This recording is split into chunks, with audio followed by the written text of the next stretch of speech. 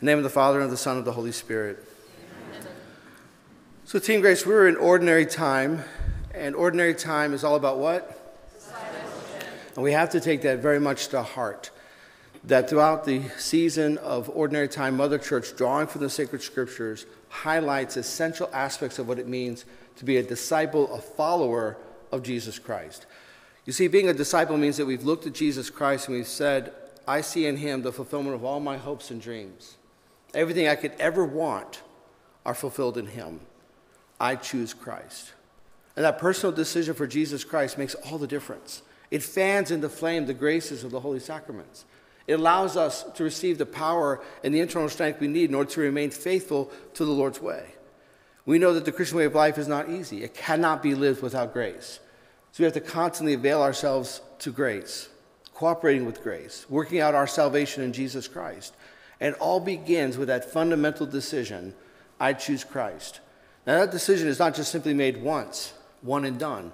Once that decision is made, we have to renew that in 100 of different ways every day. When I want to say something unkind, I silence my tongue because Jesus Christ is Lord.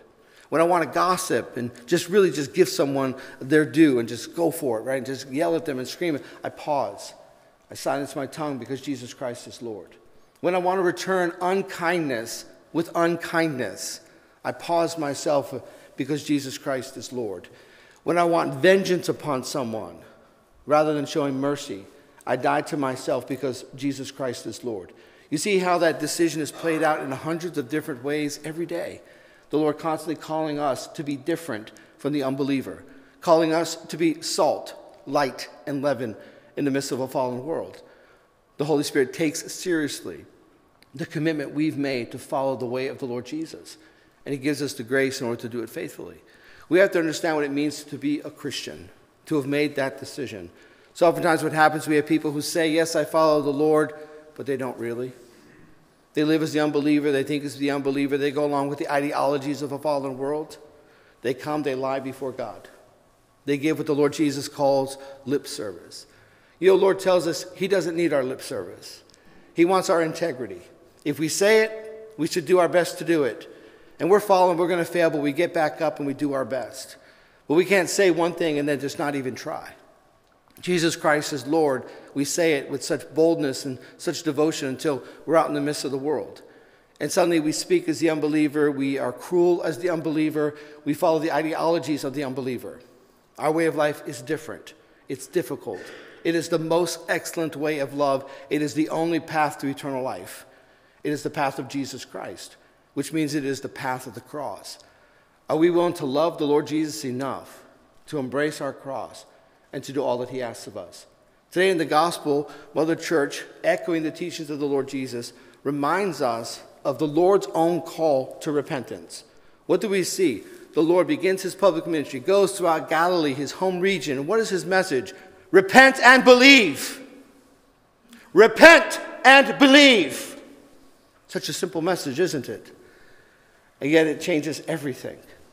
To seek every day to be a work in progress. To desire the ongoing conversion that happens by the workings of grace. To desire every day to repent. I didn't do this. I should have done that. To repent before God and to believe. Lord, I believe in you. I choose you. If we were to take that simple message and put it in contemporary speech, what would it look like? Go to confession and make your personal decision for Jesus Christ. Dear friends, I'm going to tell you, if you ever hear a Catholic priest preaching and he doesn't talk about repentance or confession, be cautious of his message. Because if the Lord himself could begin and mark his entire public ministry with the message, repent and believe, and a priest is not echoing that message, then eventually he's just going to lie to you. You're great. You're wonderful. You don't have to change. You should be exactly as you are. Those are all lies. We want to believe them because we ultimately want to worship ourselves. We want to indulge self-idolatry. But if we're honest before God, the message of the Lord Jesus actually gives us comfort. Oh, good. The Lord of all, the long-awaited Messiah, actually says repent and believe. That means he's not expecting us to be perfect. He's calling us to repentance because he realized there's something wrong with us and we have to change. And he wants to guide us and help us in that change. He wants to give us his own life, his own power. That's called grace. He wants to give grace in order to help us because he realizes the struggle that's before us. But we have to be willing to repent and believe, dear friends. When was the last time you went to confession? Here at Our Lady of Grace, we speak frequently about confession. It's so important. I've said to you many times, the spiritual masters to the one have indicated that if we want to grow in holiness, if we want a life of virtue, we must be regularly receiving the sacrament of confession. I've encouraged you to go monthly. In fact, I'm so serious about that every first Friday in this parish, every first Friday, confessions are heard till midnight. And then we pick it back up on first Saturday. And confessions are available on Monday night, Tuesday afternoon, Wednesday afternoon, Saturday afternoon, and I am available whenever you might need me. Because it's that important. If words do not convince you, then at least let actions do. If you want to follow the way of the Lord Jesus, you must repent and believe. The Lord has blessed us with the sacrament in order for us to go and to receive his mercy, his consolation. And yet there's still many among us who will not accept the most basic message of the Lord Jesus. Repent! Repent! And believe. By going to confession, we receive the grace in order to renew the commitment we've made, to renew that decision for Jesus Christ. We live in a world that tells us God doesn't exist, right and wrong aren't real, and prayer has no power. We have to breathe that gas every day in the midst of our lives. Again, in the midst of that, we have to remind ourselves these are lies.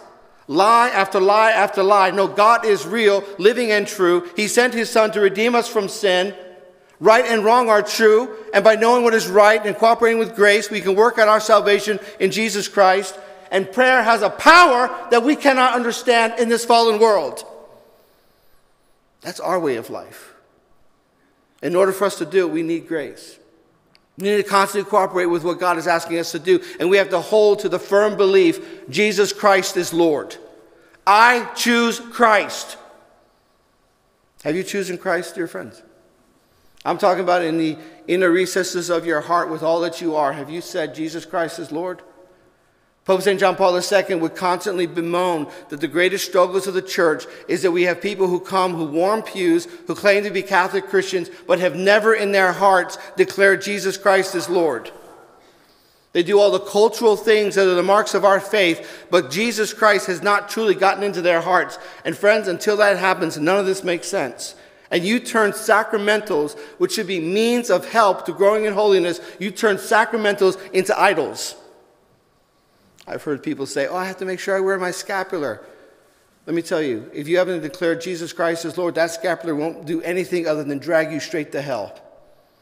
The sacramentals have no power, no authority. They provide no consolation, nothing. You turn what is meant as a sacramental into jewelry or some act of superstition. And that goes for the rosary and all of our other beautiful devotions, which are gifts to us, because once we made the decision for Jesus Christ, then they can assist us to constantly live that consecration to Jesus Christ, to say yes to what he asks and no to what he forbids. We have to be willing to do that. Today, Mother Church gives us that beautiful account of the Lord Jesus beginning his ministry in Galilee, giving that call, that command, repent and believe.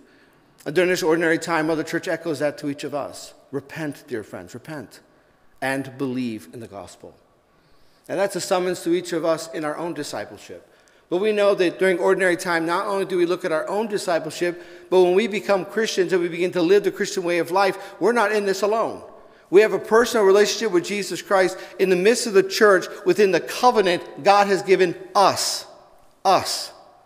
And so we have to make sure that when we're assessing our own discipleship, we also look at the discipleship of our community of faith. How are we doing in that area? Well, the bishops of the church are helping us. The shepherds here in the United States have called us to a national Eucharistic revival. And we have this revival because 70% of our own do not believe in the Lord's true presence. This is the heart of everything we do.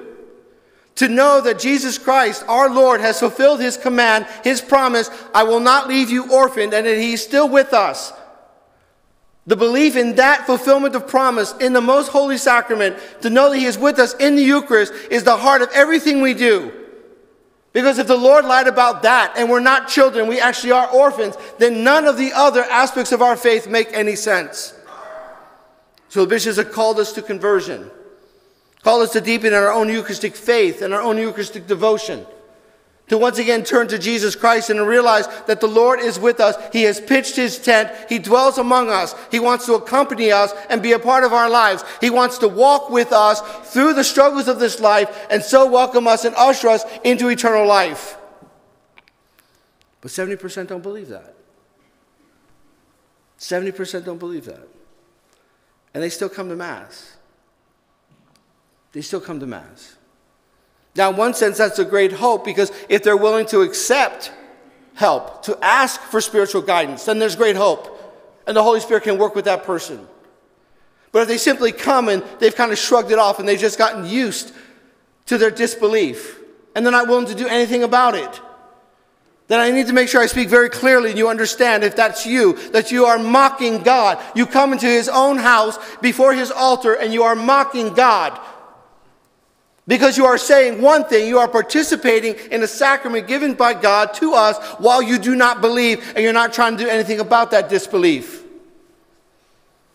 Remember we spoke about the difference between voluntary and involuntary doubt? The Catechism of the Catholic Church explained it. Voluntary doubt is when we don't believe something, we're not sure about something, and we're not going to do anything about it. Voluntary, we choose it. It comes and we just make it a part of us. And that's the case with some Catholics. They come, they sit, they warm a pew. They don't believe Jesus Christ is Lord. They don't believe in the power of the sacraments. They're not going to go to confession. They don't believe in the Lord's true presence. They're not going to live the Christian way of life. They believe that you can slaughter the unborn. 2 men can get married or 2 women can get married. The insanity of a fallen world. They believe all that, hook, line, and sinker. Yet they come before the altar of God and they say, no, I believe you. I trust you. No, you don't. You're a liar. You come before the very altar of God and you're going to lie to him. You mock God. That's voluntary doubt. Involuntary doubt, this is what gives us hope. Involuntary doubt is when something comes upon our minds and we're not sure and we're struggling with an aspect of our faith, perhaps the Lord's true presence. And so we seek spiritual guidance. We begin to study sacred doctrine. We look for encouragement. We look for the graces of the sacraments. We take a responsibility in order to deepen in our faith to seek the graces of conversion. That's actually heroic. There's a reason why when the risen Christ appeared to St. Paul had to go to the desert of Arabia for 3 years because he didn't understand what was happening. How could the sovereign God, the great I Am, take on human flesh? How could this Jesus of Nazareth be this God, the living God, the one true God? He had to go into the desert for 3 years to figure it out. And that was virtue upon him. And that was his path of holiness. If we have an involuntary doubt and we're willing to wrestle with it in order to come to greater faith, again, that leads us to virtue. That's actually authentic discipleship. And that can actually be a path even to holiness. So we know our bishops have called us to a national Eucharistic revival. Here at Our Lady of Grace, we take it seriously. If the bishops ask, we obey. The bishops have said, we have a revival, local parishes need to do something. So here at Our Lady of Grace during ordinary time, because of that call to discipleship, we have taken on a homily series in order to walk through the parts of the Mass and the portions of the Catechism of the Catholic Church on the Eucharist. And we're doing this because we want to actively and consciously participate in the Holy Sacrifice so that by participating in the Holy Sacrifice, we can deepen in our Eucharistic faith and our Eucharistic devotion. So last week we talked about the parts of the Mass. This week we're going to dive into the Catechism of the Catholic Church. And if you brought your catechisms, and I know sometimes we all forget, but if you brought your catechisms, you can actually turn with me to number 1370. Number 1370. But before we dive into the catechism, let me ask you, Team Grace, true or false, is there a catechism of the Catholic Church? Sure. Exactly. We know that here at Our Lady of Grace. But we know that the vast majority of Catholics do not know that. They don't realize that in one simple volume, you have all the teachings of the Roman Catholic Church. That if someone tells you, well, Catholics believe this, you can flip into the Catechism of the Catholic Church and see exactly what we teach. If you have 2 priests telling you 2 different things about what the Church teaches, you can flip to the Catechism of the Catholic Church and find out which one is a faithful shepherd and which one is a wolf in sheep's clothing. The Catechism of the Catholic Church is a tremendous gift, and we need to make sure we understand and know about it. You know, every once in a while, of course, we know here at Our Lady of Grace, but we have guests who come, fellow Catholics, brothers and sisters in Christ who come. And oftentimes after Mass, they'll say to me, or they'll drop me an email later, and they say, I never knew about the Catechism of the Catholic Church. I was traveling through your area, I stopped for Mass, and you were talking about the Catechism. I had no idea that this existed. So what do? Reply, thank you. Here's a link to the Catechism. You can start with part 3, right? To get you right in, just jump in, right? Because the Catechism is a gift given to us in our discipleship in order to understand sacred doctrine. All right, let's look at number 1370.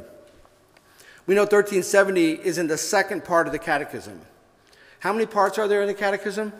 4. What's the first part? 3. What's the second part? What's the third part? Morals. What's the fourth part? Prayer. Exactly, that's the 4 parts of the Christian way of life. And the Catechism is broken up according to the different parts of the Christian way of life. Let me just ask you a fun fact on the side. Which part of the Catechism of the Catholic Church did your pastor spend years of his life studying? Morals, exactly, morals. Many of my professors were the ones who wrote the third part of the Catechism of the Catholic Church. It was a great honor to study under these great scholars of our faith. So 4 major parts. We're in the second part as a parish family, and we're on the part on the Eucharist. Let's go there at number 1370. Now let me tell you, we're going to do 3 numbers this morning, Team Grace, and none of what we're going to read is going to be new to us. It might be new to many other Catholics, but it's not going to be new to us. Because here at Our Lady of Grace, we talk about worship, we talk about the Mass, we talk about the communion of saints. Do we love saints here at Our Lady of Grace? Exactly. Just look at all these statues and stained glass, right? So we talk about these things, so it's not going to be as much a surprise to us. But look how the Church explains this. All right, 1370. To the offering of Christ are united not only the members still here on earth, but also those already in the glory of heaven. In communion with and commemorating the Blessed Virgin Mary and all the saints, the Church offers the Eucharistic sacrifice. In the Eucharist, the Church, as it were, is as it were at the foot of the cross with Mary, united with the offering and intercession of Christ. Wow. So, we know that at the Catholic Mass, as the sacrifice is being offered, heaven and earth merge. They come together. Heaven opens up. And we know all the saints and angels are with us. Are all the saints with us? Yes. But when we say that, we just mean the canonized saints, right? No. All the saints. Yes. Exactly, because we know everyone in heaven is a saint. And there are some saints in heaven that are only known to us and to our families. Mother Church honors all those saints on November 1st, the Feast of All Saints. But at every Mass, we can honor the saints within our family because we know that they are united with us during the Holy Sacrifice. Now we know the saints are with us. Are the angels with us? Yes. My goodness, the angels flood this altar because they know what's about to happen. In fact, during the Sanctus of the Mass, we know the angels especially come to the altar because that's the beginning of the Eucharistic prayer. As a reminder to you, that's when the servers go and kneel on the steps. So if your mind's somewhere else and suddenly you see the servers moving to the steps, you can say, oh, that's right. The angels are coming. Right? And the angels are surrounding our altar. All the angels and saints are with us during this Eucharistic sacrifice. Who is at the head? Who is the main saint we always start with? With Our Lady. Look how the Catechism words that. In the Eucharist, the Church as it were, at the foot of the cross with Mary. Now, to tell you, Team Grace, that profoundly moved me the first time I read that. Because as a baptized Christian, we're called to participate in the sacrifice. We know that we are with all the angels and saints. But just the image of being at the foot of the cross with Mary. When you offer the Holy Sacrifice as a baptized Christian, do you realize Our Lady's presence? Have you allowed Our Lady's maternal presence to be with you as you are offering the Holy Sacrifice? Because she's with us, with all the angels and all the saints. Let's look at number 1371. The Eucharistic sacrifice is also offered for the faithful departed, who have died in Christ but are not yet wholly purified, so that they may be able to enter into the light and peace of Christ. So these are the souls in purgatory. So we have the church triumphant, it's the angels and saints. We're the church militant or the church pilgrim, because we're still trying to work out our salvation. But then we have the church suffering. It's all the souls in purgatory who are still being purified by the Lord Jesus. Now we know at the time of our death, we're going to need to be cleaned up. Nothing unholy can be in the presence of God. So Lord Jesus comes to us once again as Savior and Redeemer, and he looks at us and he says, oh, you're a mess. Right? Let me clean you up a little bit. I've got some venial sins, got some temporal punishment, got some attachment to sin. Okay, you're looking good. Now I can present you to the Father, right? That's purgatory. The Lord Jesus is doing the last cleanup of our souls in order to present us to the Father. And those souls who are in purgation, they're with us too. Now, let me highlight the saints over here, this mother and son. This is St. Monica, and she's with her son here, St. Augustine. This is very endearing because Augustine is shown as a boy. But Augustine grows up to become a playboy, right?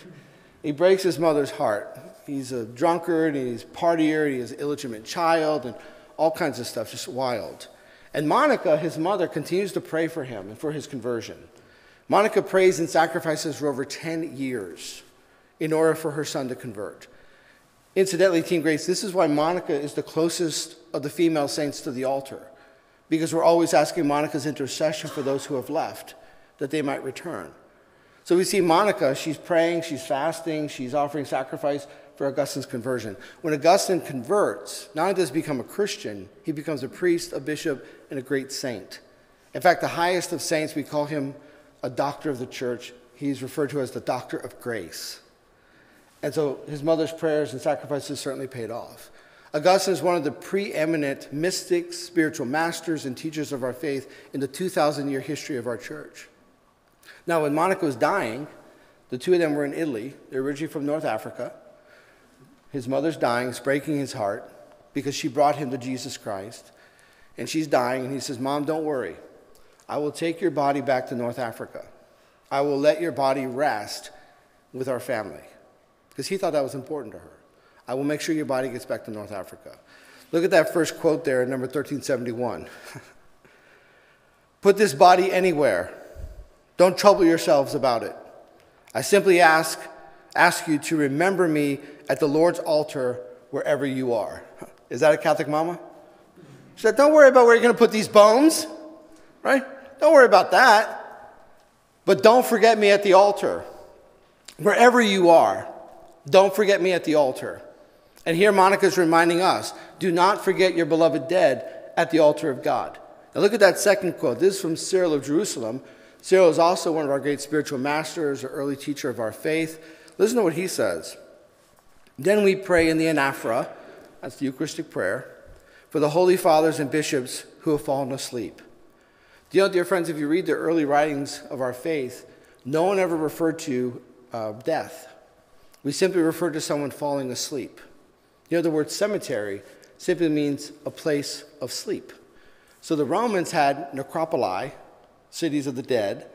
Christians had cemeteries, the place where we go to sleep, because of our belief in the resurrection. So Cyril continues, and in general, for all who have fallen asleep before us, in the belief that it is a great benefit to the souls on whose behalf the supplication is offered, while the holy and tremendous victim is present. Look at how he's describing Jesus. The holy and tremendous victim. Now, what a powerful gift. We can pray for our loved ones in the midst of the world. We can offer fasting and prayers for our loved ones in the midst of the world who have died. But to remember them at the altar is particularly powerful because the holy and tremendous victim is present. Jesus is here as we are offering prayers and the holy sacrifice for our beloved dead. Cyril continues, by offering to God our supplications for those who have fallen asleep, if they have sinned, we offer Christ, sacrifice for the sins of all, and so render favorable for them and for us the God who loves man. So here Cyril is saying that it's so important that we remember our beloved dead. We offer supplications for our beloved dead at the altar of God during the holy sacrifice. And not only do our beloved dead benefit, but who else benefits? We do. Look at that. Christ sacrificed for the sins of all, and so render favorable for them and for us. You see, dear friends, remember our beloved dead at the altar of God. Not only are they receiving grace, but we are too, because we fulfilled the demands of justice, giving them what is their due. They're a member of our family, their loved ones. We owe them something. fulfilling justice and fulfilling charity. So Cyril of Jerusalem is saying we also benefit, we receive grace when we remember our beloved dead during the holy sacrifice. All right, let's conclude with number 1372. It shouldn't surprise us that the Catechism takes us back to St. Augustine. So here's a lead-in. St. Augustine admirably summed up this doctrine that moves us to an ever more complete participation in our Redeemer's sacrifice, which we celebrate in the Eucharist. So that's an amazing lead-in. Again, the church is showing great deference to Augustine, saying he expressed this well in terms of this constant call we have to be a part of the Lord's sacrifice. Now listen to what St. Augustine says. This holy redeemed city, the assembly and society of the saints, is offered to God as a universal sacrifice by the high priest, who in the form of a slave went so far as to offer himself for us in his passion, to make us the body of so great a head. Such is the sacrifice of Christians. We who are many are one body in Christ. The church continues to reproduce this sacrifice in the sacrament of the altar, so well known to believers, wherein it is evident to them that what she offers, she herself is offered. So there Augustine is focusing on the mystical aspects. We've talked about this a lot, that during the holy sacrifice, as members of the baptized, we get to be a part of this sacrifice. And by participating in the sacrifice, we receive the body of Christ. When we receive the body of Christ, we become the body of Christ. And then he goes on to say very beautifully that what she offers, she herself is offered. To the entire church, each of us, the whole church is offered to God the Father in Christ. So again, this is more the mystical perception, mystical understanding of this great mystery. All right, so Team Grace, that's 3 numbers there from the Catechism of the Catholic Church. What we're going to do in 2 weeks, we're going to come back to the Catechism. So next week, we're going to go back to the parts of the Mass, and then 2 weeks, we're going to come back to the Catechism of the Catholic Church. And the reason why we're doing this, Team Grace, is so that we can actively and consciously participate in the holy sacrifice. So we can understand what's happening here and the part that we're called to play in being involved in it, and participating in it as baptized Christians. So the task of participating in the sacred liturgy is a demanding one. If you think you just come here and you can just kind of recline and take it easy, and that's what you're doing, you don't understand the Catholic Mass. When we come to Mass, we are at Calvary with Our Lady, and we are here in order to participate in the sacrifice of the Lord Jesus to the Father. The one historic sacrifice offered here, represented, made present here by the power of the Holy Spirit. And we are called to participate in that sacrifice, so we offer ourselves in Christ to the Father by the power of the Holy Spirit. And we're doing this in order to be better disciples. The call to discipleship is real, to die to ourselves, to seek to follow the Lord Jesus. And if we're going to follow the Lord, we need grace. We need his strength, his power. And the best, most eminent way to receive grace is a worthy participation in the holy sacrifice and the worthy reception of Holy Communion.